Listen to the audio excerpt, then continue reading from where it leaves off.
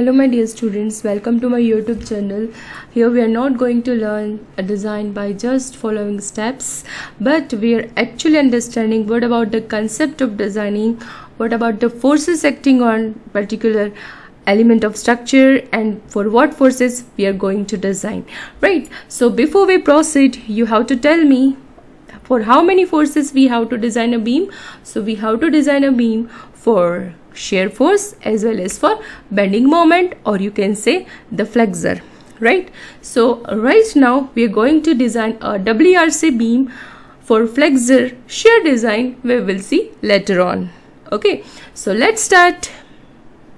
So this is about the data of beam, FCK FY. The dimension of beam is 300 by 300.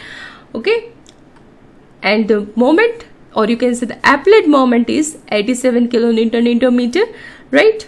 Now this is about the nominal cover requirement according to the exposure condition as per given in IS 456 code, right? And this one is the axiomax by D for given in IS 456, right? Now let's start. Let us calculate effective depth first, right? So oral depth is 300. So let us assume the cover is say 55.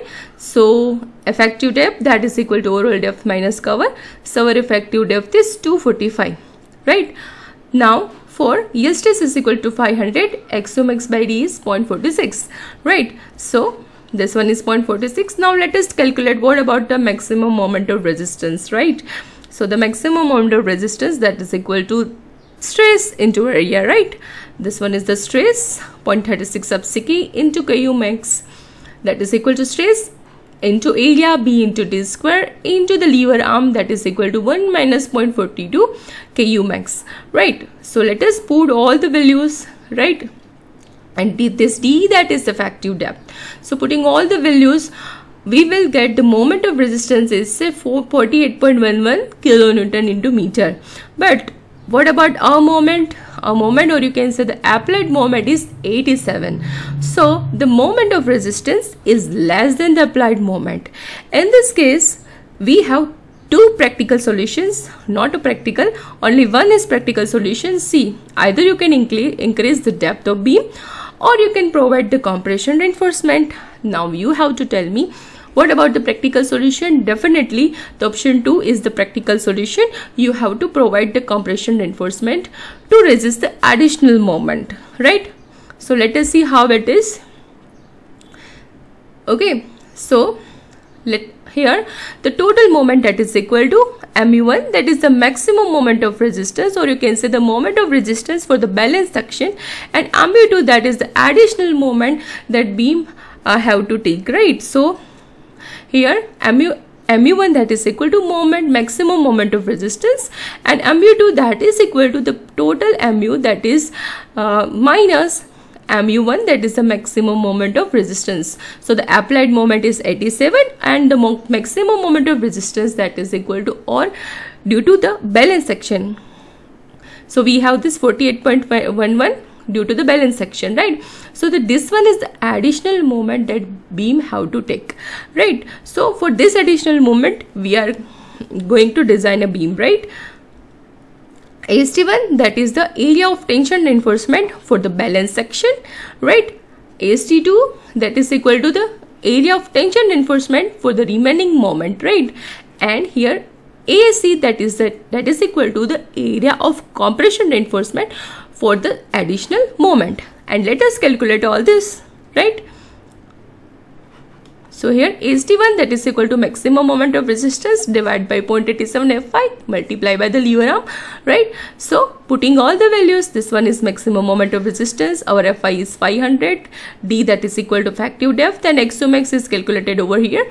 It is axiomax is equal to 0.46 into 245, that is equal to our effective depth, is equal to 112.7. okay, the value is 112.7, and area of tension reinforcement for the balance section, that is equal to 559 mm square, right? Now let us calculate AST2, that is equal to additional moment divided by stress into D minus this cover DC, that is for the compression reinforcement, right?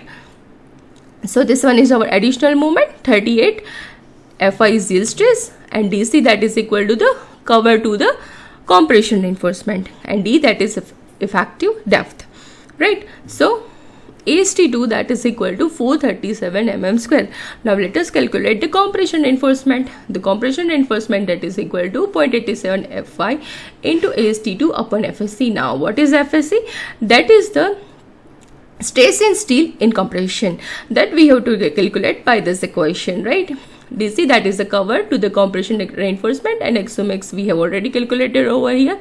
So what we got, that is equal to 452 mm square, right? But we have one condition, that stress in steel in compression that should be less than 0.87 Fi. So let us see whether it is there or not. So 0.87 Fi into 415, but the value is 361 and we are getting more than that. Okay, so we have to adopt this now, right? So adopting this value, we got AC is equal to 437 mm square, right? Putting all the values over here, 0.87 into Fi into AST2 we have already calculated here, divide by 361, right?